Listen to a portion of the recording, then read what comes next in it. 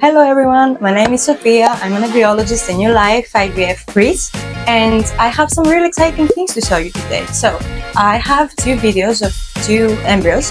The first one is of a blastocyst of AA quality. This embryo started developing from a few cells, 4, 8 cells, and then it formed a structure called morula.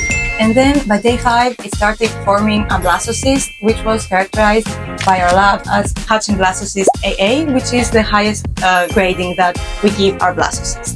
So we performed PGT-A testing on this particular blastocyst, and unfortunately, it was found to be Aneuploid, which is very interesting because, as you can see, the morphology of the blastocyst is really good, but the genetic material inside the blastocyst wasn't that good, so it was found to be abnormal. The interesting thing is that we also have another video of another blastocyst that wasn't that good quality. This embryo formed a blastocyst that was characterized as full blastocyst BB, which is a medium quality blastocyst. Now, after the PGT-A testing, this embryo was interestingly found to be Euploid. So, this highlights that a good morphological grading does not necessarily reflect an intact DNA structure in the embryo. So, follow us for more information, and interesting details will come up soon from our lab.